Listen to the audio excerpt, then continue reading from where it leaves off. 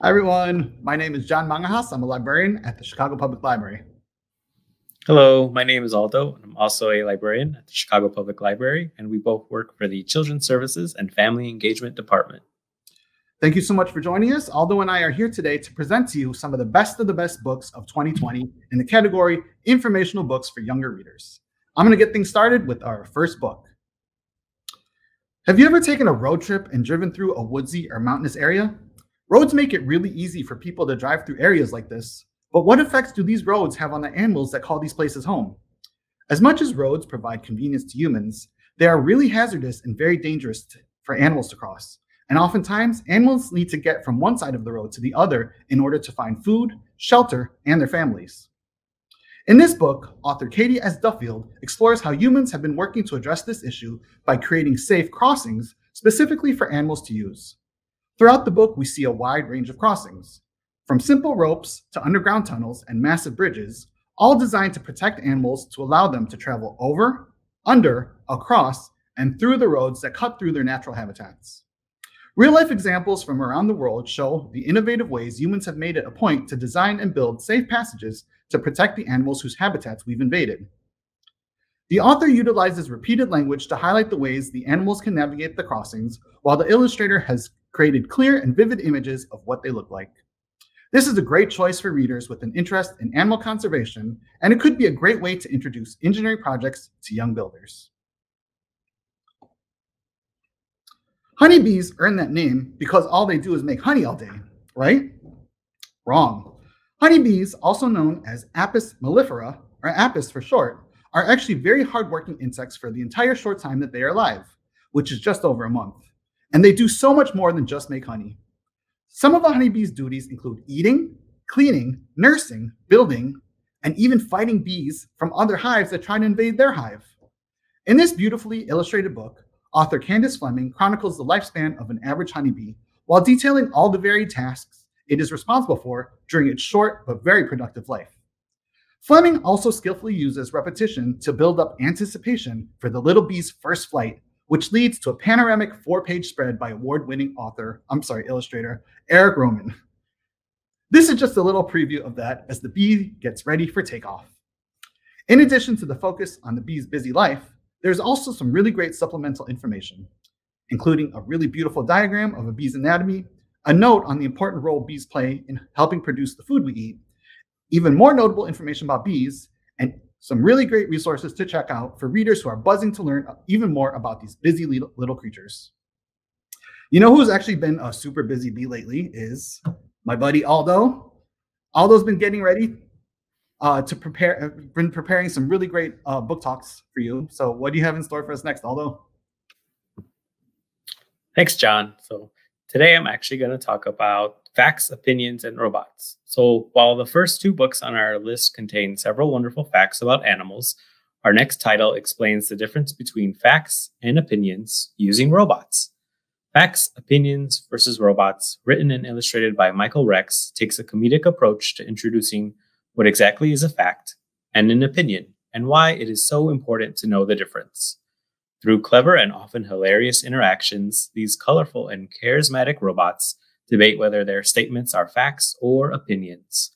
For example, 2 robots determine that it is a fact that they both have 2 arms, but it is an opinion that one of them is a better dancer.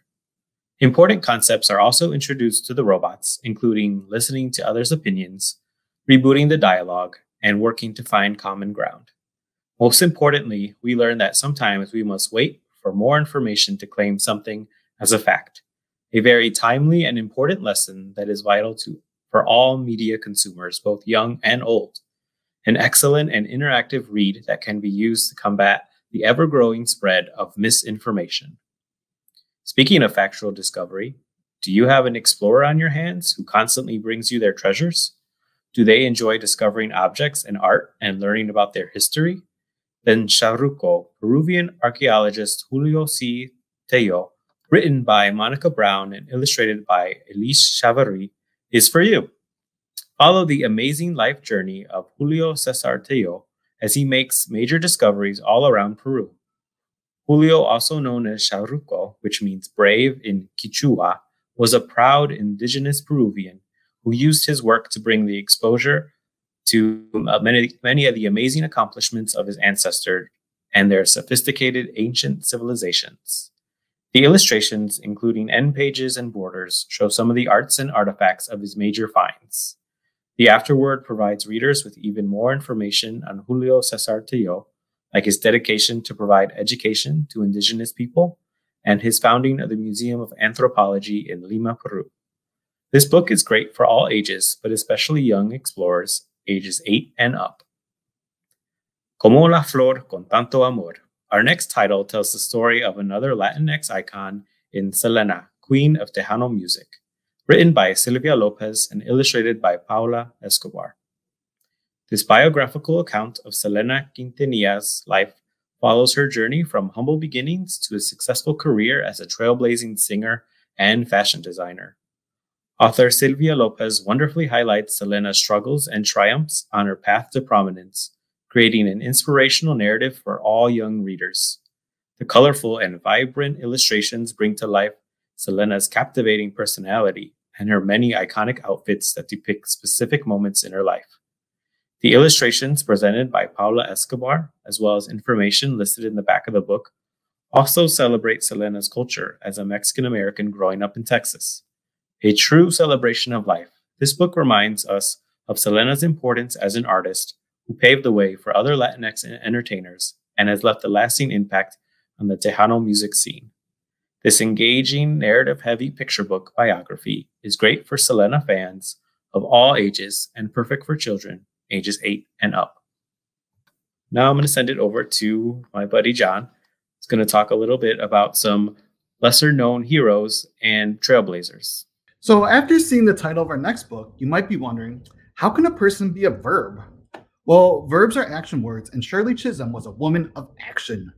As author Veronica Chambers writes, Shirley Chisholm understood almost intuitively how and why verbs are not just words about being, but doing. Verbs are words that move the world forward. And the same can be said, definitely, about Shirley Chisholm. Born in New York City, Shirley was a nursery school teacher, a state assemblywoman, and she was the first ever Black woman to be elected to Congress. She ran with the campaign slogan, "Unbought and Unbossed." Throughout her career, Shirley strived to improve people's lives by listening to them and honoring their unique differences. One very significant way that Shirley Chisholm moved the world forward was by running for president in 1972.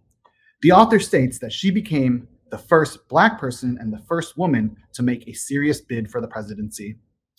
Although this accomplishment may seem very far removed from modern times, the author very clearly draws a direct connection between what Shirley Chisholm did and the achievements of some of her modern-day counterparts, highlighting the importance for young people to know about those who came before to pave the way for people who continue to make history today. Shirley Chisholm was a trailblazer, and the author uses her story to inspire today's young readers by asking them, what verbs will you choose? In this book, author Rita Lorraine Hubbard has written a compelling and inspirational tale chronicling one woman's long journey towards accomplishing a lifelong goal. Mary Walker was born into slavery in 1848 and wasn't freed until she was 15 years old. Slaves were forbidden to read and to learn to read and write, and even after being freed, Mary went straight into work 7 days a week to support her family. One day, Mary encountered someone who handed her a Bible. She knew it was filled with words, but did not know what they meant. She vowed that one day she was going to learn to read those words. But life kept moving forward. Mary got married and had children and kept on working for many, many more years to provide for her family. Even as an older woman, Mary would attend church where she would hold a Bible that she still couldn't read. Eventually, many more years passed. Mary's sons and husband passed away, and Mary found herself all alone at the age of 114. And that was when Mary decided that it was time to learn. She signed up for a reading class being held in her building, and for more than a year, she put all her efforts towards learning to read. And all of those efforts paid off. Mary learned to read. Her accomplishment was celebrated by many and garnered her some really a lot of attention, including from a man from the U.S. Department of Education who declared, "Mrs. Mary Walker, I pronounce you the nation's oldest student." Mary continued to be celebrated for many more years until her death at the age of 121. And her story stands as a true testament to the adage, You are never too old to learn. This next book is about a hometown hero who was inspired by our city, Chicago, to write unique, award-winning poetry and stories about life in the city. Growing up here, Gwendolyn Brooks was surrounded by poetry throughout her childhood, and it remained an important part of her whole life. She began writing poetry at a very young age and had her work published in a national magazine before she even started high school. Gwendolyn continued to read, learn, and write poetry into adulthood. Even when she was a busy wife and mother, she spent her evenings in a poetry class and learned about more modern styles of poetry. From there, she was inspired by her Bronzeville neighborhood to write poems filled with details about her own life and her observations of the lives of those around her and what she saw in the streets. They were also filled with hope, despite the challenges she and her neighbors faced in their lives. Gwendolyn was a prolific and persistent writer. She sent her work out until she got published, and her very first book was called A Street in Bronzeville. Brooks's second book, Annie Allen, would go on to win the Pulitzer Prize for Poetry. It was a truly joyous event for her family. She would go on to write even more memorable poetry and receive recognition for her work, including being the Poet Laureate of Illinois and the Poet Laureate Consultant in Poetry to the Library of Congress. Her ability to craft words into poems that reflected people's lives and touched people's hearts was nothing short of exquisite. From one prolific Chicago writer to another, the power of her pen, the story of groundbreaking journalist Ethel L. Payne, written by Lisa Klein Ransom and illustrated by John Parra, tells the story of a journalism pioneer and the first African-American press correspondent for the White House. Ethel L. Payne grew up right here on the south side of Chicago in the wonderful Pullman community.